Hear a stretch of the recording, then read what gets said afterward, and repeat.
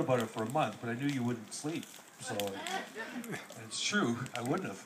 But I walked into his dressing room, and it was funny because, you know, I've met a lot of famous people over the years, but, you know, it's Paul McCartney, you know. So, and I made a beeline to him because it was like seeing a cousin, or like a member of your family, like he's just so part of our lives, you know. And I was talking to him, and we ran into Doug Inglis, the Godot drummer out front. He says, "Where are you going?" I said, "We're going back to meet Paul." He goes, "I don't even have a ticket. I'm with you." So he comes back with us. Of course, Doug, when he was younger, looked a lot like Paul. And he comes up, and I found a program on the floor just before I went in, and there was a picture of Paul like this. He goes, "Oh, that's an old picture. You know, that's me tuning me bass." I know what you're doing, you know? I didn't tell him I was a musician. I had a new Godot album in my back pocket, you know, on cassette, and I didn't even think to give it to him. Well, I did. I just didn't want to. I figured this guy's been bothered so much over the years. I'm not going to even talk about the Beatles to him. Yeah, I talked about baseball with him. You know, I've ever seen a game and stuff. Anyway, Doug came up. We're getting things signed, and he says to Doug, he says, "What's your name?" And Doug goes like this, and he says, "Excuse me." He couldn't talk. So I said, "His name's Doug." And he goes, "Oh, thanks, Greg." You know. So he signs it. We leave. Anyway, there's about 50,000 people inside the stadium. And we're in his dressing room for about a half an hour. And of course, you know, I'm talking and not realizing that, you know, the time's flying by. And he's being very gracious because he's such a diplomat. And you hear this roar from the crowd. And he goes, he starts doing this with his feet. And he says, "You know, I really should get dressed. I'm keeping a few people waiting." "Oh, yeah, we'll leave, you know. Can we watch you dress?" So, anyway, we go outside, and I run into this guy named Bobby Appleton, who was probably the most famous ticket scalper in Toronto. And he looks at me, he says, "God, you look like you just ate the canary." I said, "I just spent a half an hour with Paul McCartney." He goes, "No." "Yeah." So I told him all about it. And he says, "What tickets have you got?" I said, "Oh, we're in the nosebleeds, right in the back of the stadium." He says, "Give me your tickets." So he gives me a pair of tickets. We go in. I'm sitting second row, right in front of McCartney's microphone. So I'm going, this is not, like, it can't get any better than this. It does. The house lights go up. McCartney sees me sitting there. He goes, "Hey!" Like this, it gives me a thumbs up, and I started crying. I looked at Alwyn, and I said, "He knows who I am." This is great. There's 50,000 people there. You just gave me a Paul McCartney thumbs up. That's a Macca. What was funny was afterwards we went up to the Hard Rock Cafe, and you know, I was driving that night, but we got blitzed. And there was this hideous snowstorm in Toronto that you could only drive 2 miles an hour anyway, so I knew I wasn't going to hurt anybody. And of course we all think like that when we're juiced and drunk, and that doesn't happen anymore. But we go out on the Yonge Street, and all of a sudden we run into what they call a RIDE program, Reduce Impaired Driving Everywhere. And I looked at Alwyn, her father's a lawyer. I said, "You better call your dad because I'm about to go to prison." And it's a female cop, and she comes over, and I roll down, and she goes, "Where are you coming from?" I said, "We met Paul McCartney tonight." And she goes, "No, we did. Look, so I'm short." And she goes, "Hey, this guy met Paul McCartney." Pretty soon I got 10 cops around my window, and I'm out of my brains, right? And I said, "Yeah, he was fabulous. You know, I'm sobering up like really fast." And I said, "Well, do you want to see my license?" She goes, "Oh no, just go out of here and have a great night." And I went, "Thank you, God." We made it home, and then we don't drink and drive anymore. Oh, got a tune again. Sorry about that. Carlo, this is what you got to look forward to up here. The humidity. Hey, buddy. Stay here.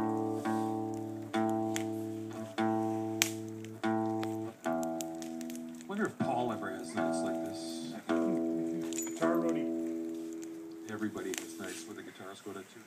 Okay, I'm gonna do a song that, well, not British Invasion. I played in a band before Godot called Fludd, and we were just kids in that band. I met these guys. I met Brian Pilling in high school when I was 13, and I remember we bonded. It was, I think they called it Twerp Day or something, where anybody over grade 9 could beat the hell out of you all day long.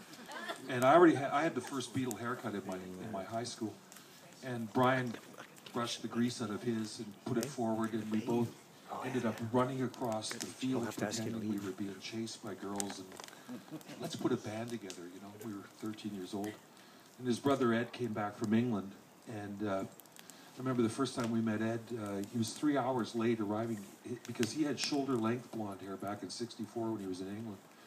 And the bus drivers in Toronto wouldn't pick him up. And where we met him at the restaurant, Brian and I were so excited talking about his big brother coming back from England that we didn't notice that we sat there for a couple of hours and nobody served us.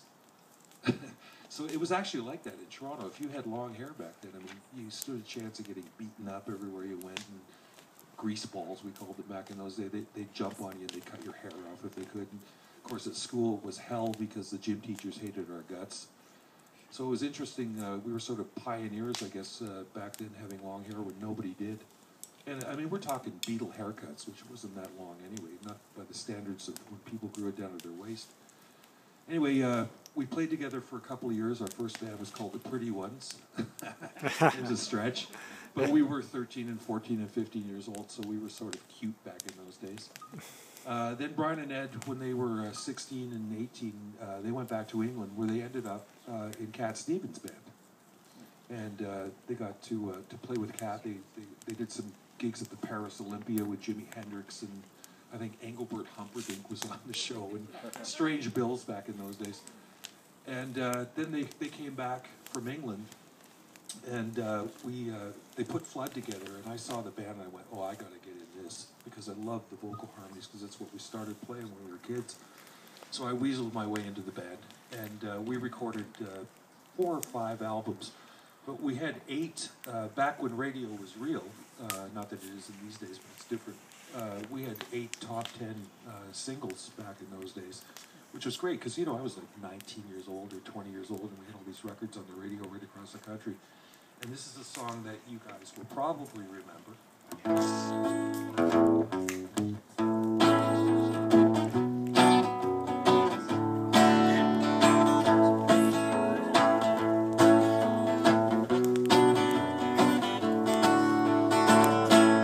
Cousin Mary was a lady, Yeah.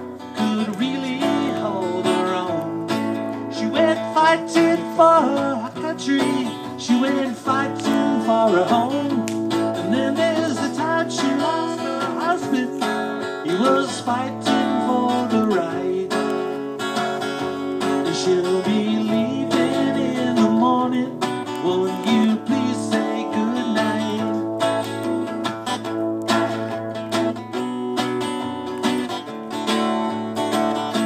Well, all the money in the world couldn't tie old Mary down. You can't believe her when she tells you that she's had a turn around. And there could be knights and kings and all on horses ready just to fight. She'll be leaving in the morning, won't you please say goodbye? She'll be leaving in the morning, won't you please say goodbye? Oh, lovely lady. Oh, lovely lady. She's always so fair.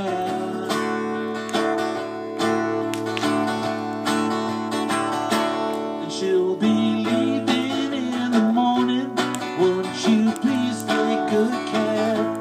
She'll be leaving in the morning, won't you please take good care? Oh, lovely lady. Oh, lovely lady. She's always